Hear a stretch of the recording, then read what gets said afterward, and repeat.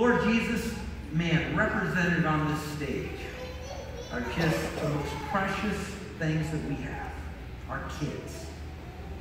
And Lord, as a parent, our greatest heart's desire is that our children, Lord, that very first day that they're able to understand of your grace and of your love, that they would come to faith in you. And Lord, I pray for these parents as today they are making that decision, that commitment, Lord, before you, that they are going to set in their home that godly example and to live and that model, Father,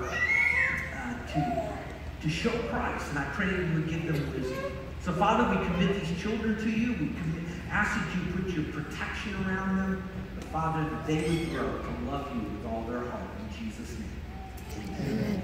Now, here's what I'm going to do, because to be honest with you, it would be hard for me to memorize all the little names here.